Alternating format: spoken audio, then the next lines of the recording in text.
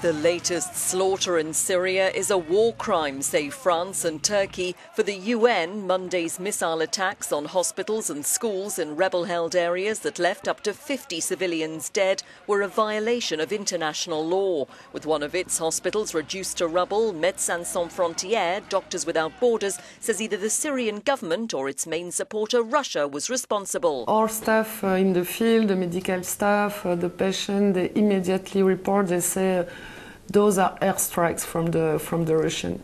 But at the same time, the information was not so clear because other people in the area, other staff, report that the shelling were coming from the ground.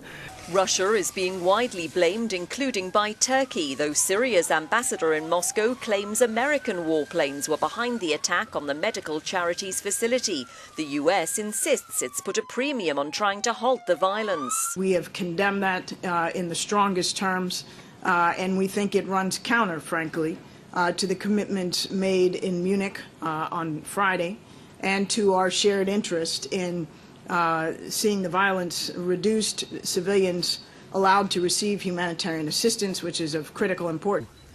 Further complicating the conflict, Turkey is now shelling Kurdish positions in northern Syria, fearing the expansion of Kurdish influence there will encourage separatist ambitions among its own Kurds.